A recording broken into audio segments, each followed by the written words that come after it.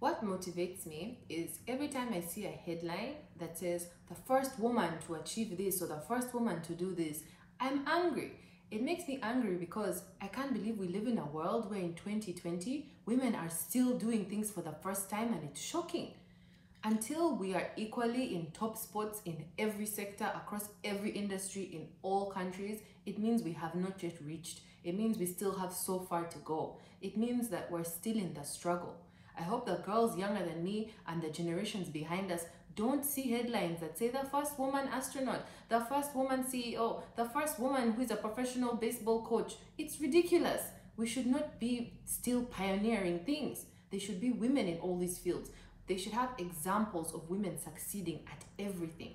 You can't be something unless you see something. If you don't grow up having women as examples in all sorts of different areas of life, we won't believe that it's achievable. And so it saddens me that women of my age are still breaking barriers.